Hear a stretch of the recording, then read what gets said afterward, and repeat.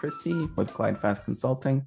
Today I'm going to be showing an example of binding an alert to a non-host CI using event rules. And today I'm going to be showing an example where an alert gets bound to an application service type CI. So let's take a look at how we can do that.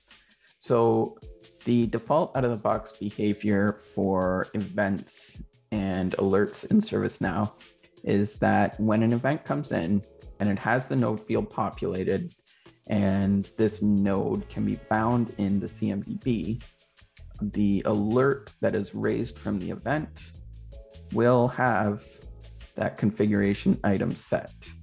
And that's exactly what we see here.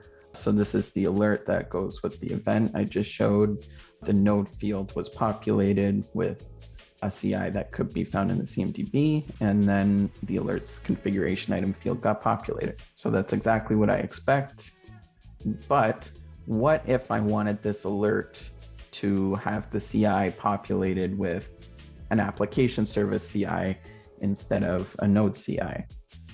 Well, let's take a look at how we can do that. So whenever I'm creating a new event rule, I create it off of the event itself.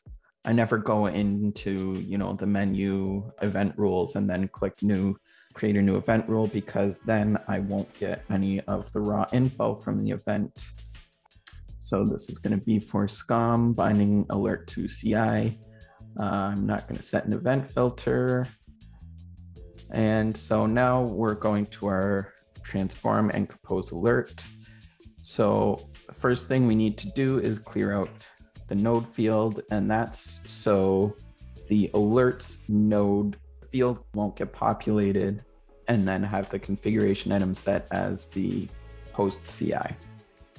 So the next thing I'm going to do is I'm going to utilize the additional information field on the event. And the way this works is the sender of the event can add an additional information section to the event. So it's like a JSON payload. So you would be adding another field called additional info, and then you would add whatever data you needed as a JSON type payload. And then using the additional information on the ServiceNow side, I can create an event rule that will parse info from there. And here's what we can see for this event. We had an additional information field called app. And for this event, the raw data was APAC billing. So this allows me to enrich the way the alert will be raised by, instead of raising it just against a server CI, now I can raise it against an application CI. So let's take a look at the binding section. Sorry, just so it's clear here. So I set this to use name. Now, the reason is I'm going to utilize this as the name field for the application service CI. So this is essentially what I'm doing here is I'm trying to map this APAC billing value to the name of the CI I want to set. And now let's take a look at our binding. So I'm going to override the default binding. I'm going to use CI field matching.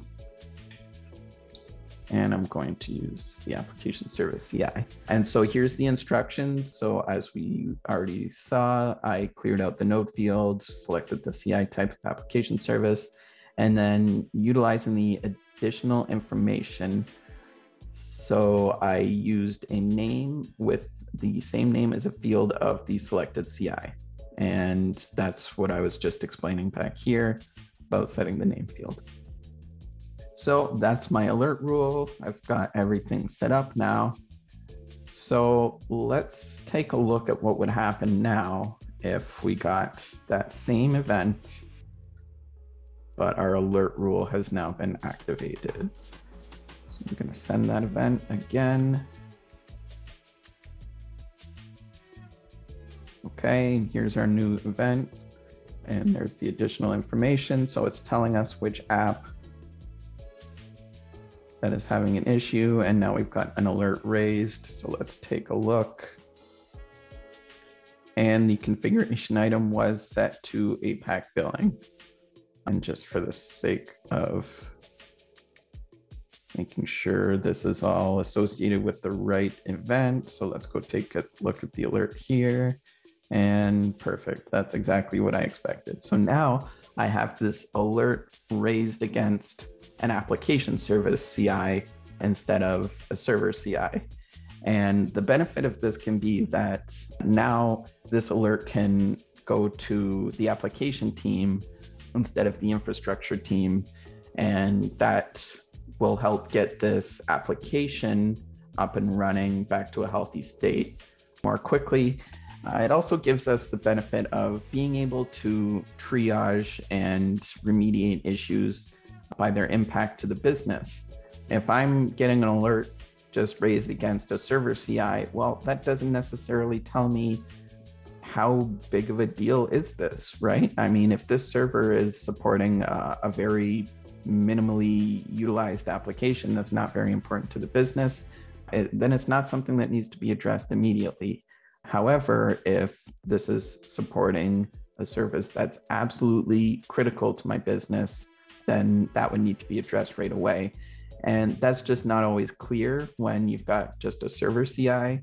If you've taken the time to set up application services, then you can take advantage of utilizing that to raise the alerts and triage as it would impact the business.